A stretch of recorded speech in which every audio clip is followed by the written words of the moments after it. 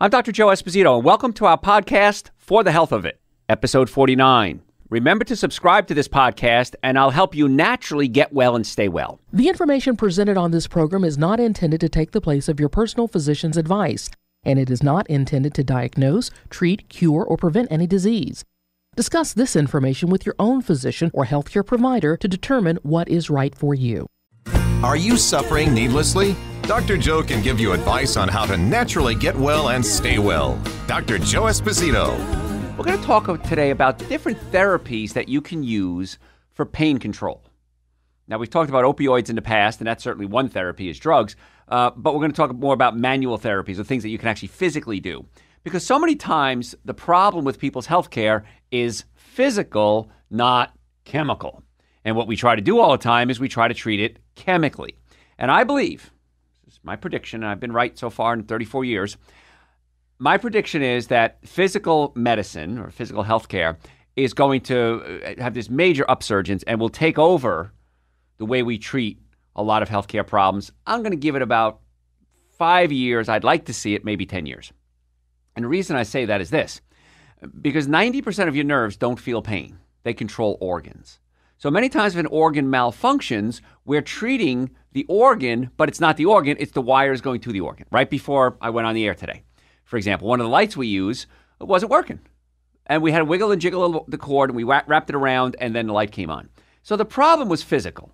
We had a physical problem with the connection. That's what happens in your body. You can have a physical problem. You can have a pinched nerve going to your spleen, your kidneys, your toenails. And those organs aren't getting the messages from the brain properly, and so they can malfunction.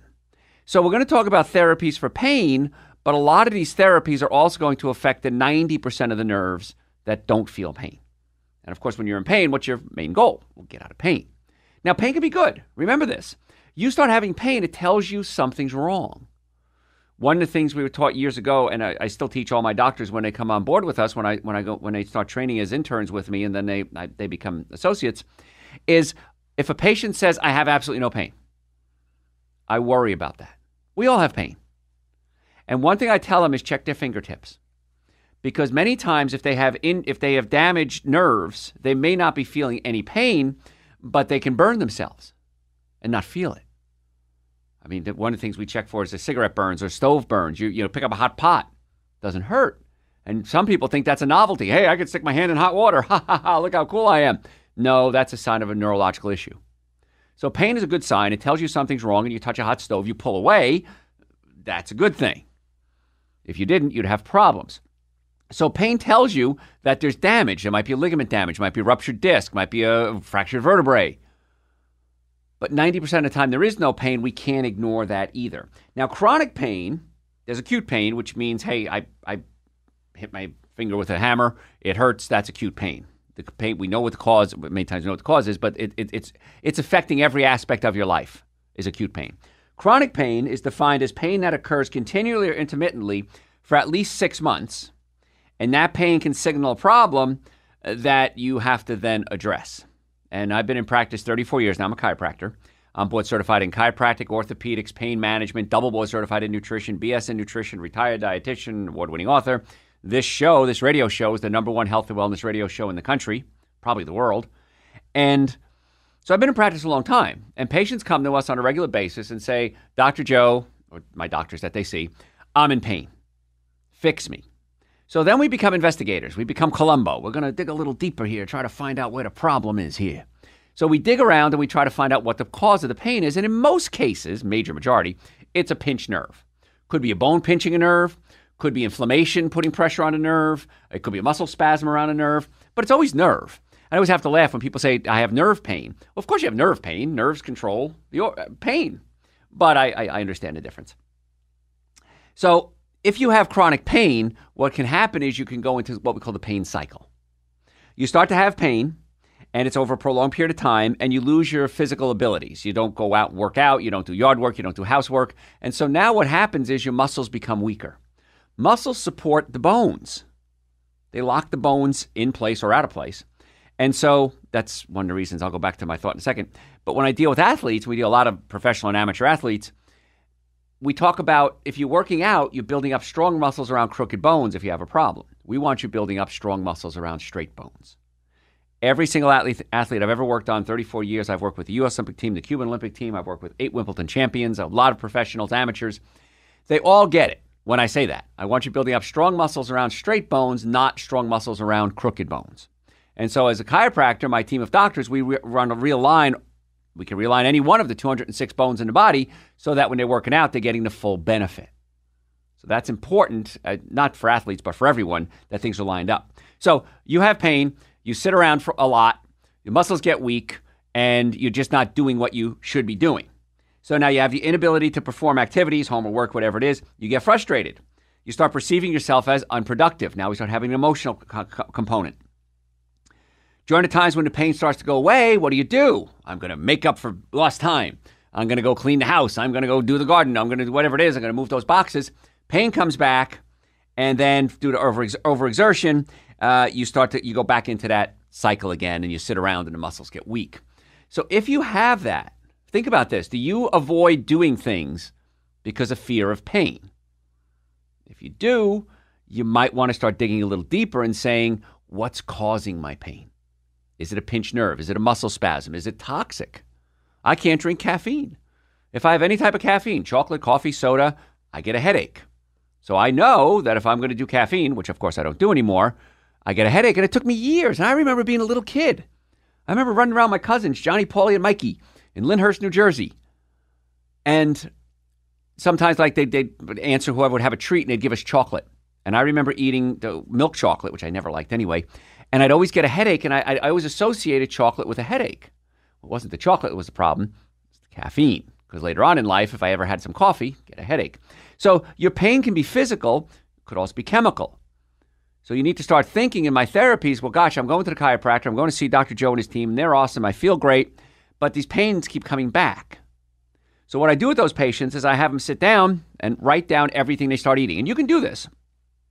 Go to my website, drjoe.com, and under patient forms, you'll see something called a diet diary.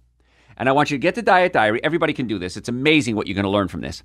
Print it up. It's free. You don't have to show it to me. It's all yours. And start writing down everything you eat. Everything. Don't lie. Don't cheat. If you chew a piece of gum, could have aspartame in it. Aspartame, number one side effect is what? Headaches. Some people have asthma and breathing problems when they do artificial sweeteners. So write down everything you eat. Everything. And then start noticing what patterns come up. You can put your symptoms in the margin there. And you can say, well, gosh, Dr. Joe, you're right. I didn't realize that after lunch, I'm tired all the time. Okay, what'd you have for lunch? Well, I had pizza. Well, pizza is gluten, which is hard to digest, puts inflammation into the bowels, and it has cheese. Saturated fats clumps your red blood cells together. So that can be a problem too. So you got to start thinking about that. What you're eating can be influencing your pain levels.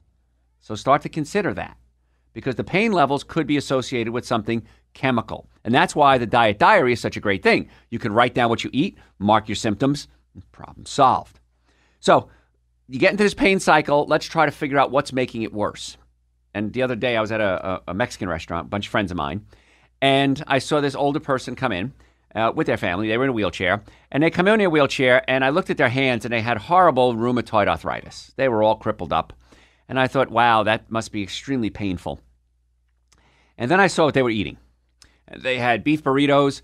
Excuse me. They had beef burritos with wheat wraps, and they had cheese, and they had chips, fried chips, and a soda.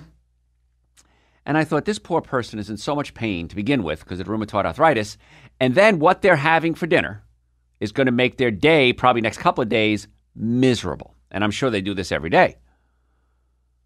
And so when I talk about pain treatment options, one of the options is you have control of what you're putting in your body. And that's why the diet diary, it's on my website, is so great to use. And just print it up. Print up as many as you want. I don't care. And start writing it down. And you'll be fascinated when you start to see the patterns. Oh, gosh, Dr. Joe, you're right. Every time I have a margarita, I get whatever, stomach pains. All right, well, don't have margaritas anymore. Or fix your body so that, well, you shouldn't have margaritas anyway, so I shouldn't say that. I'm not going to say that. So some people, the problem is purely physical, sometimes it's chemical, and then sometimes it's emotional. Another therapy, we can talk about this if we have time today, is the emotional component of pain. Every time, and this happens many times in relationships, If I'm in pain, I don't have to deal with my husband, my wife, my kids, my job. And so as long as I'm always in pain, I can avoid these things. And it's an avoidance tactic. And so you may have to think about that. I don't want to have a relationship with my spouse. So I know that if my back hurts, they'll stay away from me. Now my back hurts. So you can control pain. And it's called guided imagery. We're going to talk about that. Meditation, things that you can do, breathing techniques to help control the pain mentally. You can also cause the pain mentally as well. So you can do ice packs, hot packs. We're going to talk about that, biofeedback. So we got a lot to talk about here today. So just tuning in, folks, I am Dr. Joe Esposito, and we're talking today about pain management and pain techniques, I should say, that you can use if you're a pain patient. Not that you are pain, you're a pain in the neck, you have pain, I should say. And also, when you're looking at therapies, ask your friends.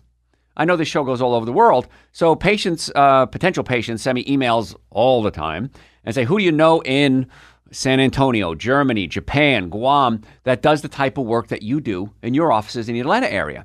And my answer is always, I don't know. And many times, patients will come see us then from all over the world. They'll come stay, not stay with us, but they'll stay in the area and get treated with us, which is great. But ask your friends. Who do you know that if they have a problem, who did they go to? What therapies have they had? I always laugh. Doctors come to me all the time and they say, Dr. Joe, you guys are very successful practices. And, what do you do when people call you up and they want to advertise with you?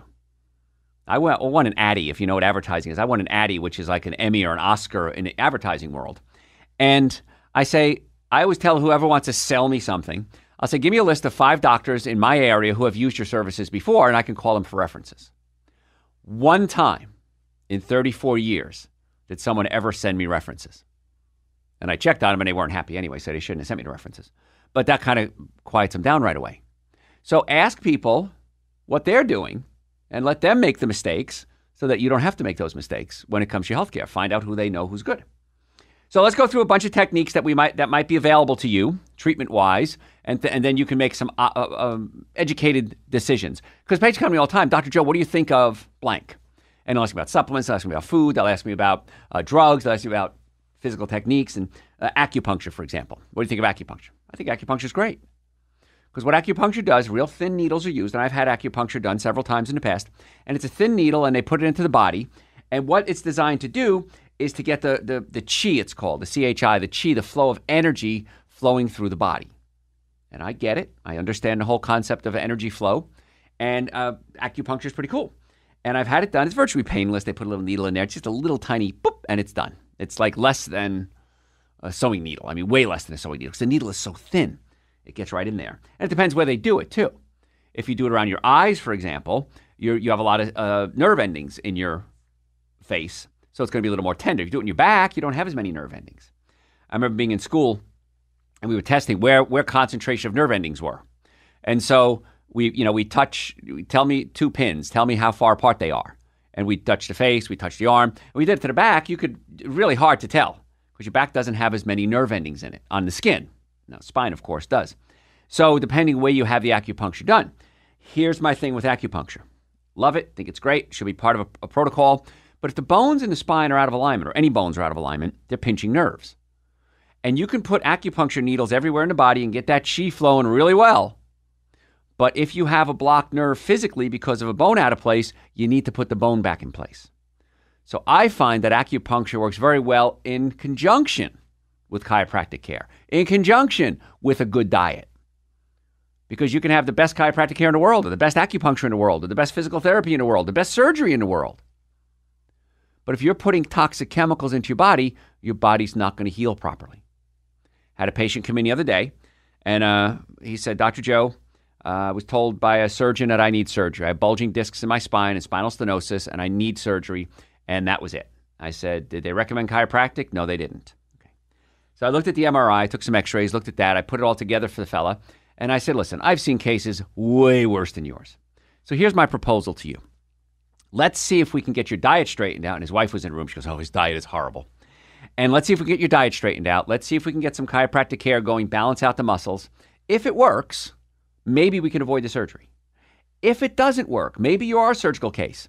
At least you're getting as healthy as you can going into the surgery so that when you have the surgery, you heal faster, and you come out of the surgery with less problems. And his wife liked that idea. And then I looked at the x-rays, and I saw he had calcification of the abdominal aorta and what's called the common iliac arteries. And you can see that on the x-rays. It's hardening of the arteries. And so my doctors went over the x-rays with him and said, listen, you need to change your diet because you're on such an inflammatory diet that you're actually getting hardening of the arteries. And if you have it in your pelvis, you also have it in your brain and your heart. Oh, yeah, I already had a surgery on my mitral valve. It's a valve in your heart. And I said, okay, so what do you think we should do? You think we should try to get you healthy from a physical standpoint and a chemical standpoint? And his wife, her tail was wagging. She was all excited. Yes. Oh, my God. Good. She got it. He wasn't getting it.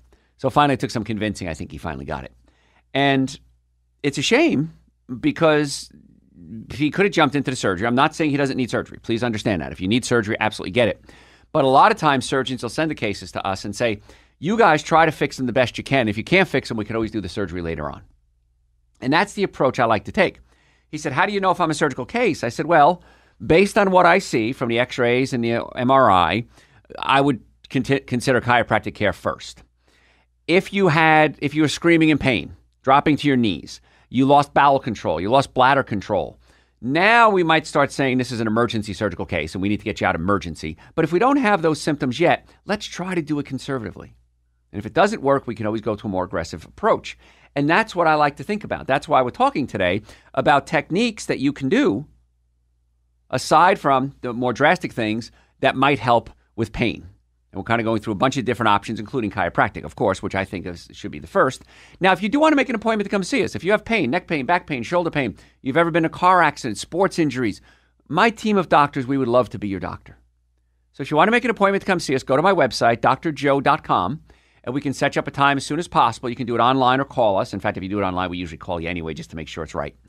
And we accept most insurances. We accept car accidents. If you've ever been in a car accident, please go to a doctor who deals with car accidents on a regular basis like we do, so they know how to set up the paperwork, how to treat you, how to deal with the insurance companies. So it's a lot more than just your health when it comes to car accidents. Of course, our concern is your health. So if you've ever been in a car accident, car was damaged, you were damaged, you need to come see us. So if you want to make an appointment, drjoe.com. In the Atlanta area, we have offices in Marietta, Duluth, and Stockbridge. Again, we want to get you well and keep you well. So any questions, give us a call. We'll answer those questions. We'll get it set up for you. So today we're talking about options for pain treatment, acupuncture being one of them. Biofeedback. Biofeedback is kind of cool. We talked about how your brain could actually cause pain. Well, this is how your brain can actually help control pain. So what biofeedback is, a bunch of different relaxation techniques, guided imagery, meditation, and they use instruments to help get the individual's response. So we know that there are certain techniques you can do, breathing techniques, focusing on relaxation to help bring down your blood pressure. You can also do that to bring down your pain. And then in biofeedback, biofeedback technicians will go through certain steps and say, okay, that helped. We monitor your blood pressure, we monitor your pain level. That helped. Let's go back and do that again. So biofeedback is another option as well. And this, many times, this is something we may consider with someone who is a chronic pain patient who has maybe had the surgery, had a severe accident, where they're not gonna be 100% anymore. Sometimes that happens. And even with surgery, again, not against surgery, but even with surgery, the surgery may be a total success. But after the surgery, scar tissue can form. And the scar tissue can literally wrap around the nerves. And that can be more painful than you were before the surgery. And unfortunately, there's not a lot of techniques we have that can work to help with the scar tissue around the nerves. But in our offices, all our tables are what we call flexion distraction tables. You lay on the table face down, and the bottom kind of stretches out. It drops down and back, and it pulls apart the vertebrae. And in fact, just before I went on the air, I was talking to one of my friends here who's a patient. He's one of the hosts here at the station. And he said, I was running late the other day between patients, and he was on the he calls it the stretchy table for like 20 minutes. He goes, that felt so good. He says, all my life, I've always been trying to stretch my back and loosen it up. He says, you left me there, which was great. He says, I fell asleep. And when I got up, it really felt good. So traction, many times, gentle traction can open up the vertebrae and help release pressure off the nerves. The other thing I like about these tables that we use is that you have something called a sacro-occipital pump. And I wrote about this in my most recent book, Prescription for Extreme Health. And the sacro-occipital pump is when you you know your heart beats, it pumps blood. You have something called lymphatic system, which flushes out waste products, and use that when you use your muscles. When you contract muscles, it works the lymphatic system. But there's something that pumps cerebrospinal fluid. And for many years, centuries, no one kind of knew what that was. And finally, I guess it was the late 1800s, early 1900s, Dr. Still is an osteopath, father of osteopathy.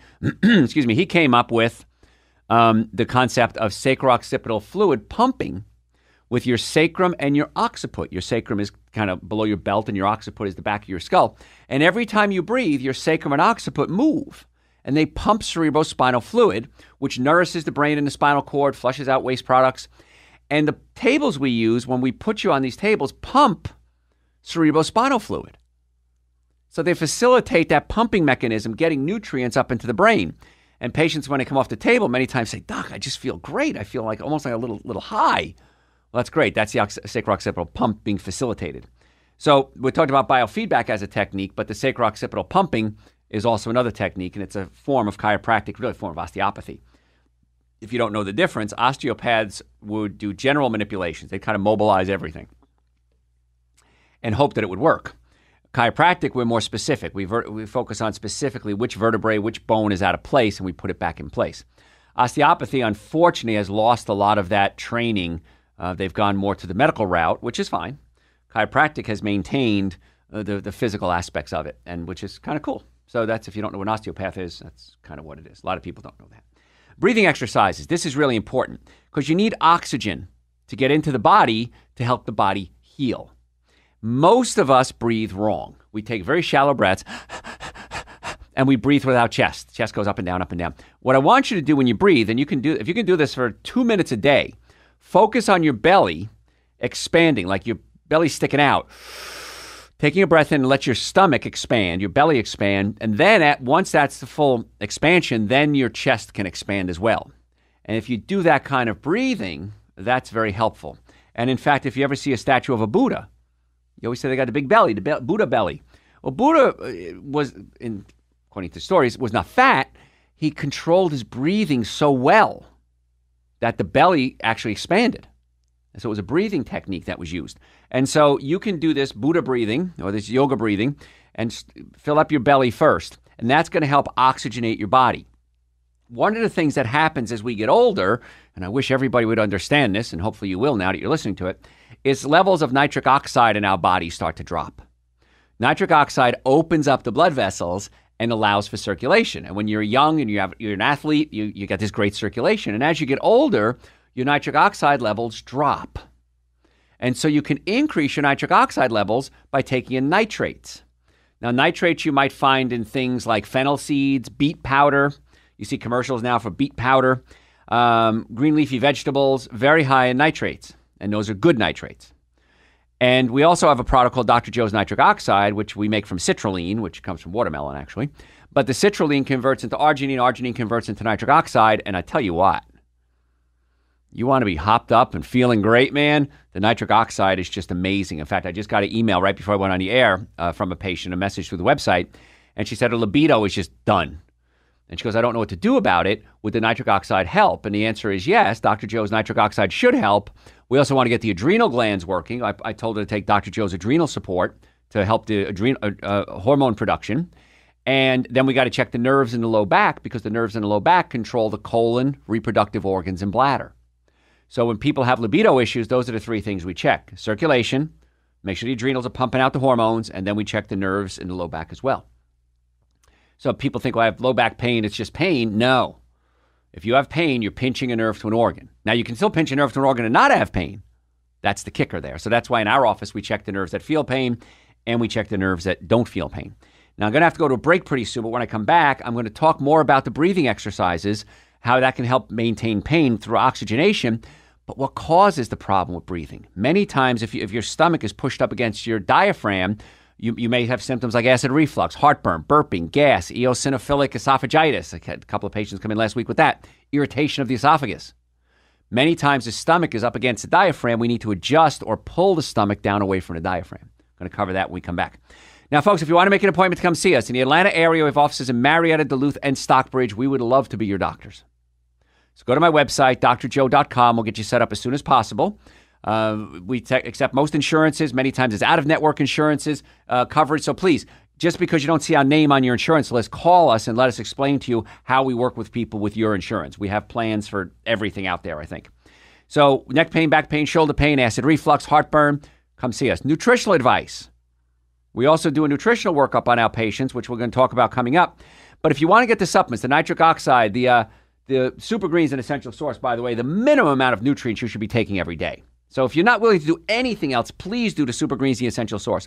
The nitric oxide, the adrenal support, my books, hundreds of hours of podcasts are on the website, drjoe.com. And go to the website, and if you have questions, you can always send them to me through the website as well. I'm Dr. Joe Esposito. Thanks for listening. We'll catch you next time. Thanks for listening to For the Health Fit. Remember to subscribe to this podcast, and I'll help you naturally get well and stay well. You can also listen to and call into my radio show live Sunday evenings from 7 to 9 Eastern Time on WSBRadio.com and on the WSB Radio app.